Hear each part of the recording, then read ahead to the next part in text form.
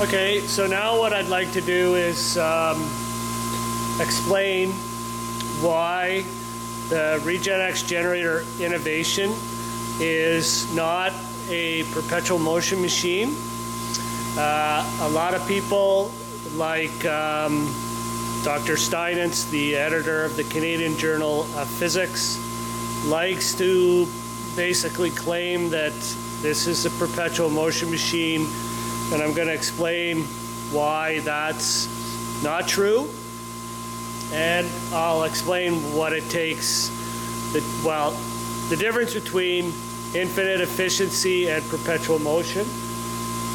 So right now our system is running on no load at a steady state speed.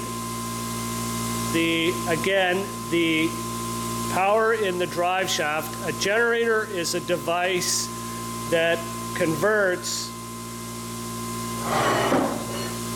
mechanical input power in a drive shaft to electrical output power. When the drive shaft is rotating at a steady state speed, as it is now at rotational equilibrium, the power in the drive shaft is the torque times the speed. And if the system is not accelerating, then the torque in the drive shaft is zero, and the power in the drive shaft is also zero. This shouldn't have to be explained to the Canadian Journal of Physics, but nevertheless. So the power in the drive shaft at rotational equilibrium is zero, and if we take power from the generator, the prime mover will respond by consuming additional input power and the prime mover will convert that electrical input power increase into mechanical power, which will go into the drive shaft and allow the generator to continue generating. Otherwise, the system will stall.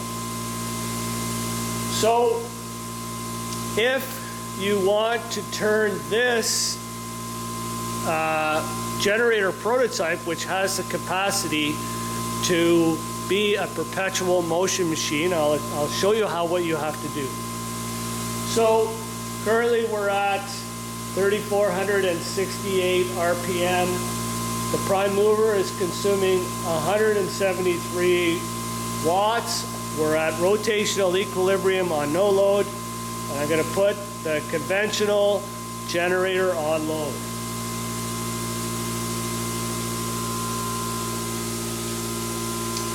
So as we can see, the voltage across the load is 10.23 volts, and the current is 0.87 amps.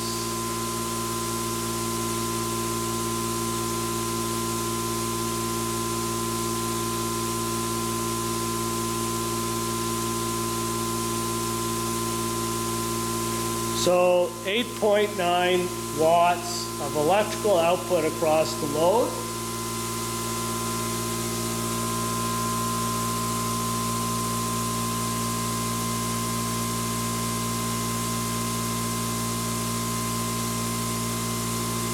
And our prime mover consumption, electrical consumption on no load is 172 watts.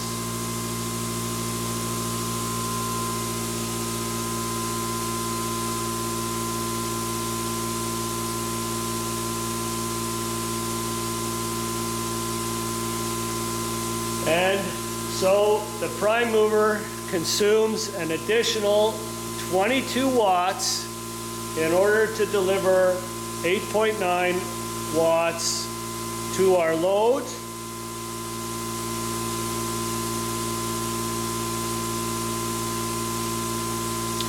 So the black box efficiency of our system is about 40%.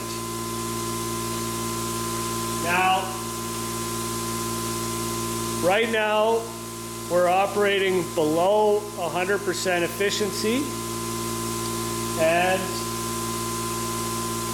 if you want to get the ReGenX generator to operate at infinite efficiency, You engage the ReGenX generator coil that's in the prototype, and the speed increases and the prime mover input decreases to less than what required at no load at rotational equilibrium.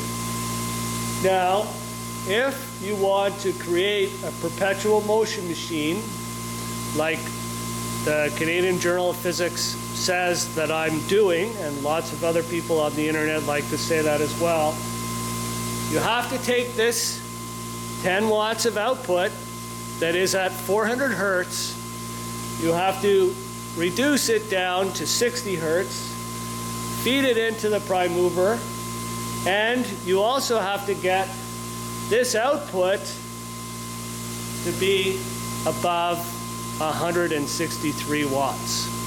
So you can see how absurd it is to say, for anybody to say, especially the editor of the Canadian Journal of Physics, that this is a perpetual motion machine. It is not a perpetual motion machine. What it is demonstrating is less than 100% mechanical to electrical conversion efficiency, like as is in all generators, and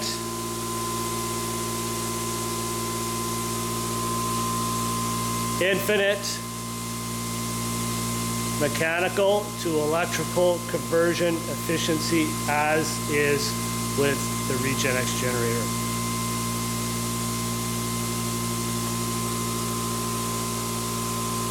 So if you want to understand why that's important, in the world today, currently the world consumes around 2,500 trillion watts of electricity per year. And in order to deliver 2,500 trillion watts of electricity to the planet, you need a minimum of 2,500 trillion watts of mechanical input power in your drive shaft. That's how all conventional generators work. Because the generator performs negative work, the electromagnetic field energy inside the generator performs negative work, and it necessitates the increase in prime mover consumption and the additional mechanical power that's required in the drive shaft.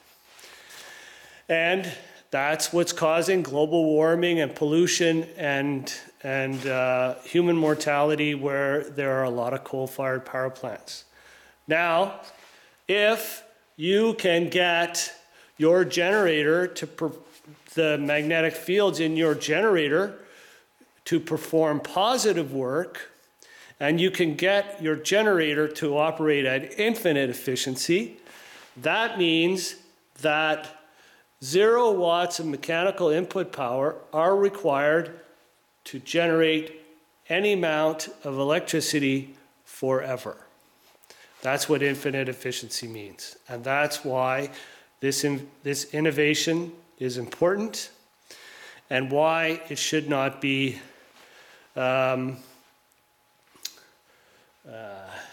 slandered by calling it something that it's not, just because you don't understand what it is. Thanks for viewing.